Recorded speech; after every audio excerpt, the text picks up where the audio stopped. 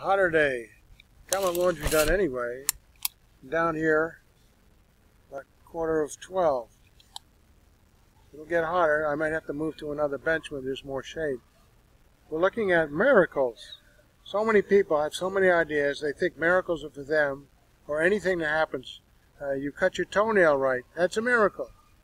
Babies are born. That's a miracle. Well, this is just the supernatural way that God operates every day. It's not beyond his means, it's his norm. The fact that he holds the universe together by his own power is a supernatural thing. We don't wake up the next morning finding the universe is gone. But the purpose of God's miracles operating outside of the normative way he operates, that's the issue we're looking into. We've looked into that at first. Now, if a miraculous event must occur in order to authenticate the person, it might be new revelation, but we have a closed Bible, 66 books until Christ comes again, in which now revelation will be additional.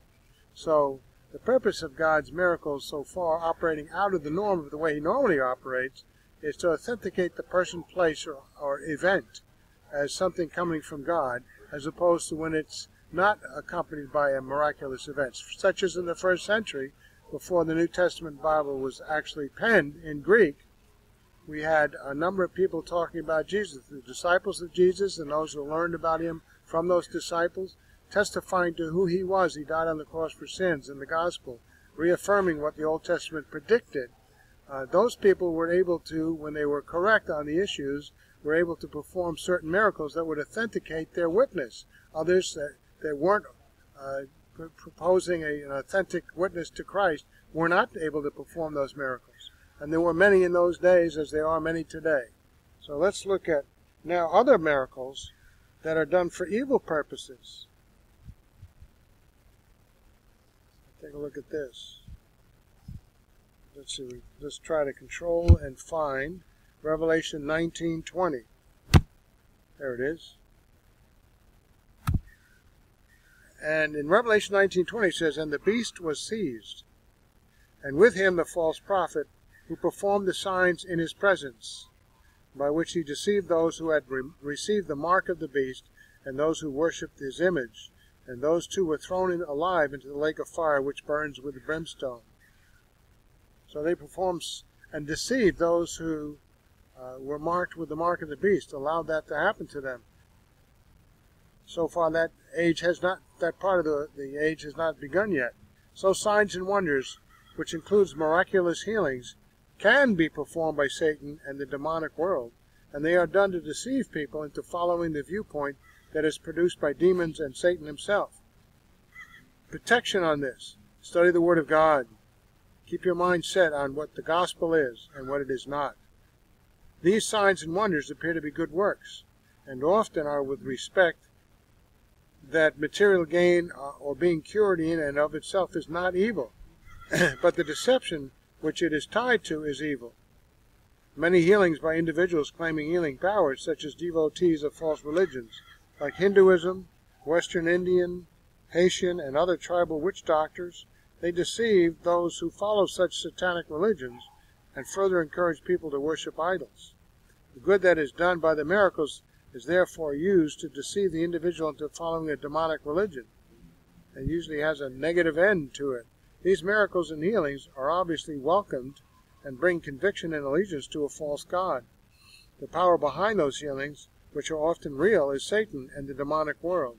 In addition to this, there have been far more miraculous healings under circumstances which do not involve any religion at all. They're so-called miraculous, but often those are things that God provides in a normative way, so they're not really miracles. Further, many so-called miracles are even done in the name of the Lord himself, but not of God at all. Matthew 7:22-23. "Many will say to me on that day, Lord, Lord, did we not prophesy in your name, and in your name cast out demons, and in your name perform many miracles?" And it implies, and they did. "And then I will declare to them," Jesus says, "I never knew you. You never believed in him. You were never of his sheepfold. Depart from me, you who practice iniquity." So the miraculous events, they did perform, but they weren't and they even said it was in his name, but they weren't believers. On that day, that's the day, the time of the Lord's second coming, when he will judge men living on the earth at that time. In the Matthew 25:31-46, it's called the judgment of nations. Notice that the prophesying, casting out of demons, and many miracles which were performed in the name of the Lord Jesus Christ were miraculous, and yet were officially called by the God the Son as evil. They weren't done truly in his name because those people did not believe in his name. So they got on board to do evil. Look at Acts 19:13.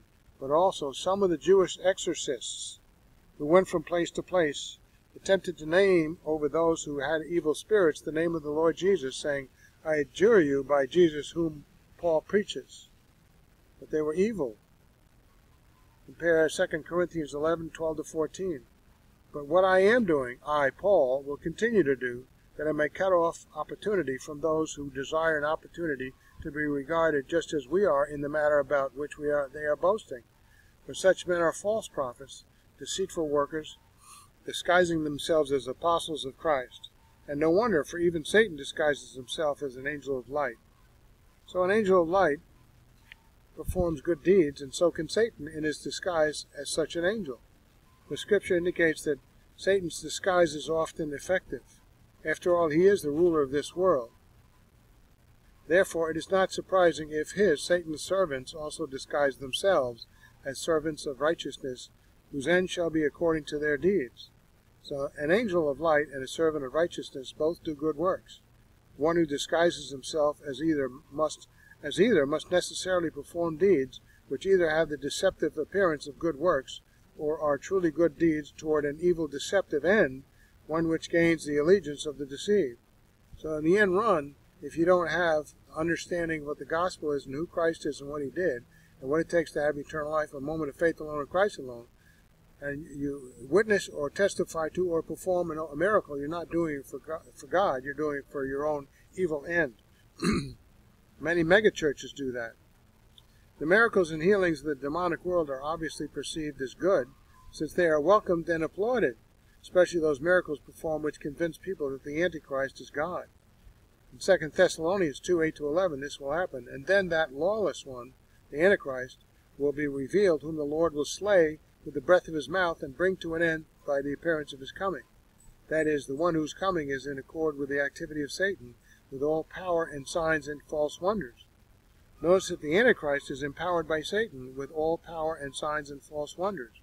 This includes the power of healing, for that is one of the signs and wondrous gifts. That is, the one whose coming in is in accord with the activity of Satan with all powers and signs and false wonders, and verse 10, and with all the deception of wickedness for those who perish, because they did not receive the love of the truth so as to be saved. So they denied the gospel. They're into something else. Something maybe lordship salvation, doing deeds to authenticate your salvation. And they go along with performing miracles to authenticate their testimony, both of which are false. Notice that the use of the power and signs and wonders, false wonders by the Antichrist, as empowered by Satan, was extremely effective, deceiving many so as not that they weren't going to be saved. So it also affects believers who are secure in their eternal destiny, but not in their rewards that they will receive in heaven. These demonically originated miracles and healings can and do deceive believers, preventing them from being effective Christians by getting them to follow the deceptions of the demonic world's leading via these miracles and healings. So if you go into a church that preaches nothing but miracles and healings, I'd stay away. Many miraculous healings and signs performed by pagan witch doctors and the like, which are demonically empowered, deceive people into worshiping false gods. In spite of the obvious immediate good that the healings did, these healings have a demonic origin as permitted by the sovereignty of God Almighty. Because of the continued disbelief of individuals, he does this. God invokes a turning of them over to their own delusions.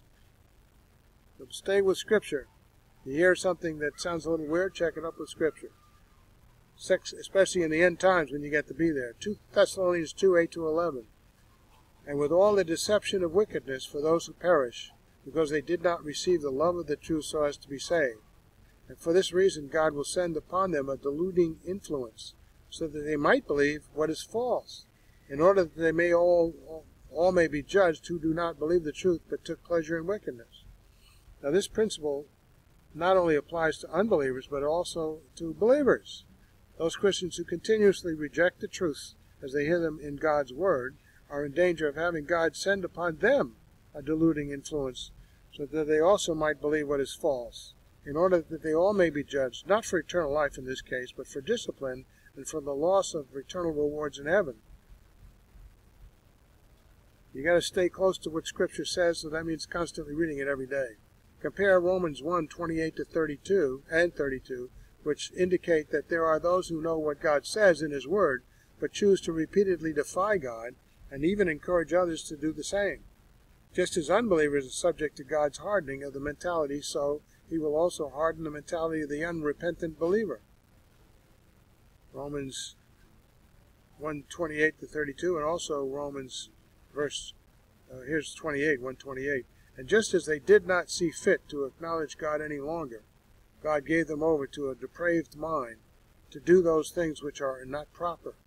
And although they knew the ordinance of God, applying this to believers, and although the believers knew better from what they had learned from God's Word, and although they know the ordinance of God that those who are unbelievers, who practice such things, are worthy of death, they only do the same as the unbeliever does, who has not been saved, but also give hearty approval to those who practice those things. And just as they did not see fit to acknowledge God any longer, God gave them over to a depraved mind to do those things which are not proper. Now you apply this to believers, and although the believers knew better from what they learned from God's Word about, for example, God's purpose and use of healing and miracles, they not only continued to violate His Word, but gave hearty approval to those who practice false miracles. So God gave them over to a deluding influence so that they might believe what is false. So God permits the demonic healing and other miracles to seal their minds into a delusion.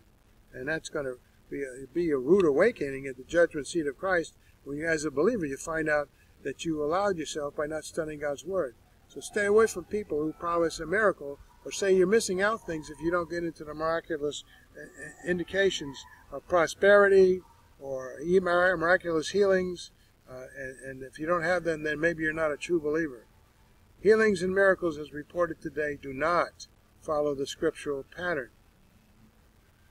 Throughout history, there have been many more miraculous healings than you can count under the auspices of non-Christians, authorities such as doctors who are unbelievers, non-Christian friends and family members, non-Christian organizations, and so on, than in the Christian church itself.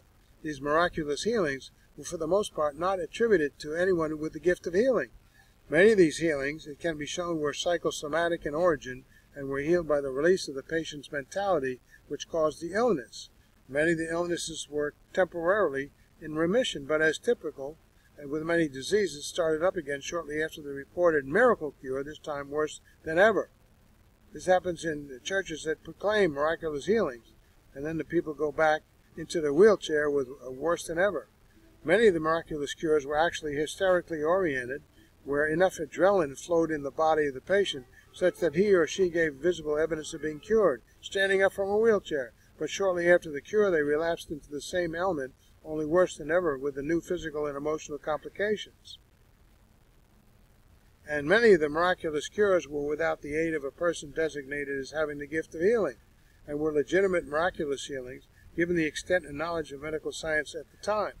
Recall this, that miraculous events that an individual believer performs are to authenticate him for God's specific purpose. And if there's no specific purpose except that he's a believer, then it's false. Recall that the Antichrist was raised from the dead by Satan. Miraculous raising from the dead. Was he a Christian? No. Many miracles and healings have been claimed and authenticated by the Roman Catholic Church. Many of these miracles have been substantiated as truly supernatural events and healings, and they serve to enhance the conversion and continued devotion of millions of Roman Catholics throughout the world to their own destruction. For the Roman Catholic Church teaches a false gospel of salvation by works, and a mediatory work of Mary, who is made out to be a goddess to be worshipped on herself on an equal level with Jesus Christ. Certainly that can't be the gospel. Certainly the agent behind these good works, these miracles and healings, is not of God himself, leading millions of individuals to astray. So we conclude, since God's revelation to mankind for this age are complete.